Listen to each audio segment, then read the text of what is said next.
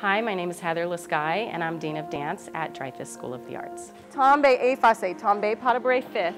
My goal is to not just cultivate dancers, but to cultivate human beings that are worldly and responsible and inquisitive and feel that they have an outlet of creative self-expression.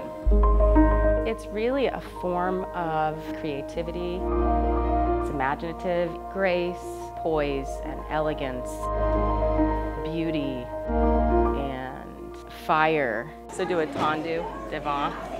Our students have technique class every day. They have classes in multiple concentrations between ballet, modern, contemporary, and jazz. I want them to walk away with a love and appreciation and confidence and carry that discipline that they learned here, that sense of family and teamwork in everything else that they do.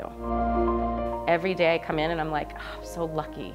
I'm so lucky. And I know that I worked really hard to be here. I feel really fortunate and blessed, and I do get emotional because this is a true labor of love, but I'm also just full of so much gratitude for everyone and the experience I'm getting here. And pas de bras. I love my students. They're great kids. They become an extension of your family. And they're hungry and they go for it. They keep it fun and interesting and keep us laughing. It's a huge honor to be recognized by your principal and your faculty and your students. Miss Lescaille makes me love dance even more because every time I'm in her class, there's always something new that we're learning. She's very caring, kind, and considerate. She makes class really fun and just wants us to have a good time.